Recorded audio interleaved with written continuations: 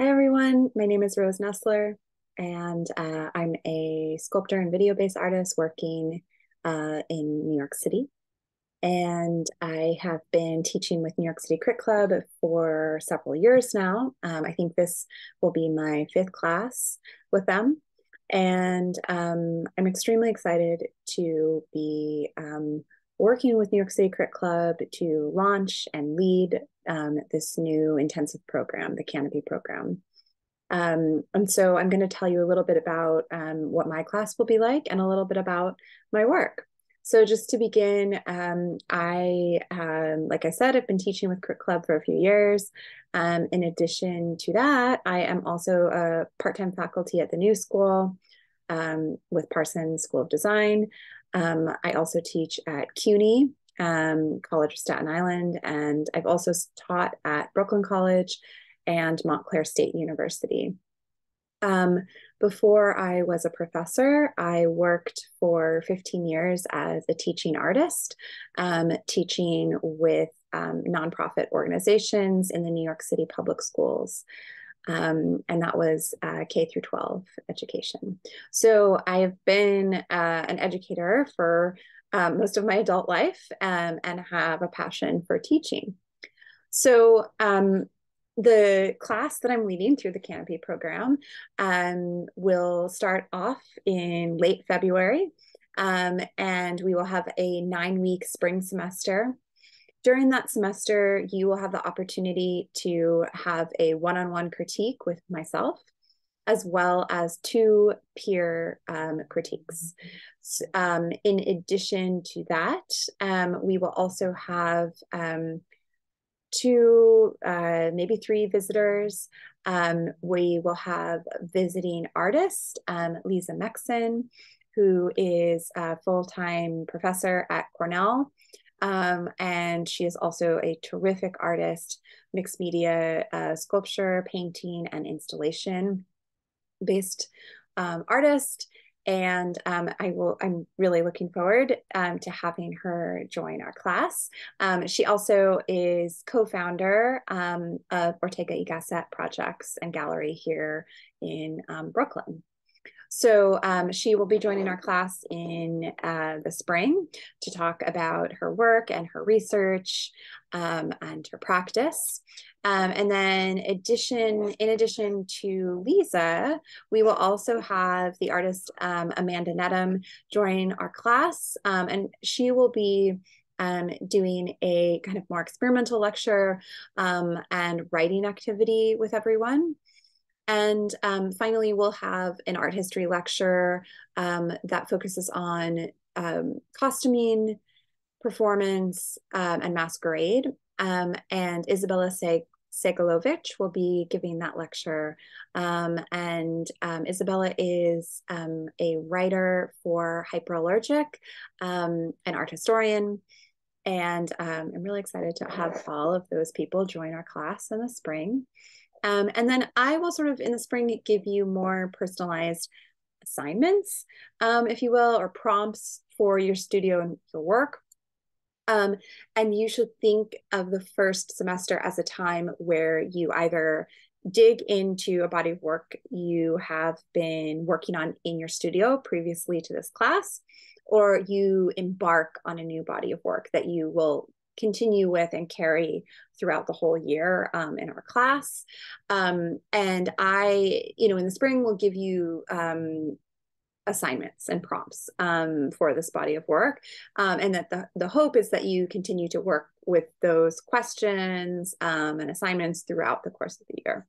The spring is also a time to set your artistic and professional goals for yourself for this year, and kind of, write down what it is that you want to accomplish, what it is that you want to get out of this program, so that we can check back in with that during the fall semester. And so after the spring, which is a 9-week course, we will have the summer course, which is an intensive 3-week course, 6 classes. And it's really pretty unique because we will have 3 visiting artists over the summer. and they will be giving lectures about their work, but they will also be meeting with small group kind of pods of 5 people to critique their work. So you'll get a chance to interact with each artist one-on-one. And so the artists that we'll be having over the summer are Grace Lee Lawrence, Rachel Yoon, and Alana Harris Babu. So I'm really looking forward to having them join our class. And then finally, in the fall semester, the fall semester is really, it's another 9-week course, really focused on professional development and kind of like checking back in with what the body of work you've been creating over the course of the year, the assignments and prompts that I've given you, research that you've looked into throughout this course, and kind of checking back in with that, and then and also applying to residencies, open calls, grant opportunities that will be part of the fall semester as well. And so because of that, we will have 3 different visitors. We'll have Will Hutnick, who is a residency director, an artist liaison, I believe, at Wasaic Projects, which is a residency program in Wasaic, New York, upstate. And will be going over kind of residency applications and professional practices when applying for opportunities. And then we will also have 2 gallery directors who will come, and you'll get to have critiques with them. And we will have 1 director who is TBA, so stay tuned for that. And we will also have Celine Moe, who is director and partner at Dinner Gallery here in Chelsea, New York. So I am beyond excited to have all of those people come in the fall and get to see and critique your work. And then, you know, at the kind of the prize at the end of the fall semester is that we will get to have an in-person exhibition where you submit 1 piece, and I will be installing it. If you know you can't make it to the show, if you are out of the United States or in another state. And that exhibition will be at Ortega y Gasset Projects in Brooklyn, New York. So I'm just going to share my screen and show you a few images of my own work, and that will be it.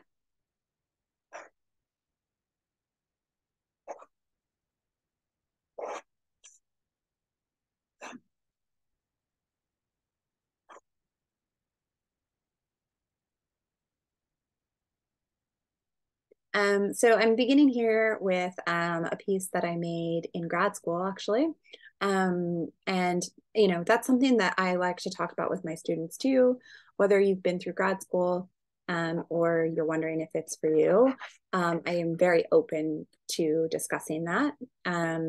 So this is a piece that I made for my grad school thesis called Stone Age Toolkit. And I'm including it here because it's an example of the ways that I work with both time-based media of video, as well as different sculptural materials that don't always go together, such as fabric and stone.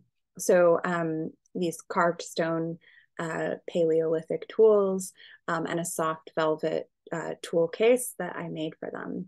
The video consists of a home shopping network spoof where I try and sell the tools. So that's just to kind of give you an idea of some of the things that I've been thinking about for a while now. Here's a piece from 2020 called Tool Bag. And for this piece, I was really inspired by an essay that Ursula K. Le Guin wrote called The Carrier Bag Theory of Fiction. And it's actually about fiction, but it was inspiring to me as an artist because the idea is that the bag was really the first tool in human evolution before, you know, the knife or the sword or the poker, the thing made to kill. It was the bag invented to collect and to hold. And Le Guin also talks about the bag being also a container, being the home, and ultimately a book, which in her case she's talking about fiction. So I was really inspired by that idea, and started to think of bags. And I've made a lot of bag pieces, and kind of thought of all the different types of bags there are and how they're gendered, and thought of the ways that I could flip material and form, to really talk about each bag and its meaning, and its gendered stereotypes. So for example, this bag is the pattern for me was modeled after a Carhartt tool bag. But then, instead of making it in, canvas, I wanted to find a material that would feel really luxurious, and then kind of almost like inaccessible, feminine, but also sort of menacing and reptilian. So I chose this green leather that is stamped to look like snakeskin. And the tools really here are soft tools that I've made, and they sort of act as like fill-ins. They're almost like ghost tools on the outside of the bag rather than inside. And the tools were a way for me to signify that this is, in fact, a tool bag, but to also, for a viewer to have that confusion of why are there tools on this like really fancy, luxurious snakeskin bag? This doesn't, make sense. And then, the bags that I make often have, they're anthropomorphized. So, for example, this tool bag has legs, and the legs come from they're a pattern that I use over and over again, actually, for all of the bags and other sculptural works that I've made. I use the same leg pretty much over and over again. And it's like a stocking pattern, but it also to me is like a Barbie doll leg, this impossible, sexualized, like kind of model feminine leg, that is, like Barbie, kind of like a stuck in a high heel foot. So, and then and kind of then mixing this sculpture's pedestal, creating this stool for the bag that's really nothing else can sit on this stool but the bag. Its legs go through holes at the top of the stool. Yeah, and so I guess just like kind of this is an example of how I really merge a lot of different materials together. And I think something that's important for me that I'm constantly also interrogating with my students is, how do the materials you use marry together with the forms that you're making, and also the context of what it is that you are trying to talk about or getting at or want to say with your work. So I'm not going to go on for too much longer. Here's another tool bag. I'm sort of questioning in my work. Look, can I use the same pattern again? How does that change when I change the materials? How does that change when I change like the pedestal or table that it sits on? Another bag, a flight bag, a ballet bag, a clutch. And here, kind of coming back, I started with that first image of the Stone Age toolkit and those carved soapstone and alabaster Paleolithic tools that I made. Sort of this was a return to the marriage of stone and fabric in my work, and just like really enjoying that feeling of those two materials together, like silk and stone. And I made this stone dildo that this clutch is holding. Birkin bags. Thinking about like the first, the first Birkin bag was actually intended to be a baby bag for the actress Jane Birkin, who was a new mom.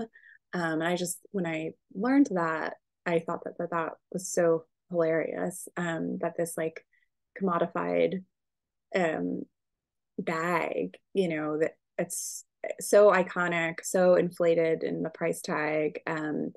This symbol was initially a baby bag. And, just like thinking about, that says so much to me. So having these cast glass baby bottles and cup holders that you might see on like a stroller, but it's on this plexiglass pedestal that, again, it's a pedestal, but it's specifically meant for these bags. It has holes that all the legs sit inside. And I'm going to just breeze through a little bit, but just gives you some ideas. I work a lot with leather, creating these leather flowers, and kind of connecting, leaving bags and connecting to other objects, such as paintings. Can I recreate a painting as a sculpture? And what does that mean? Here's an example of sometimes how I think through my process. This is a mood board that I created in 2021 for a video work that I was making for my solo show in London at the time, that was about bar fitness and athletic, the kind of like athletic culture of bar. So this is something that I put together prior to making the video to send to the dancers and choreographers that I was collaborating with.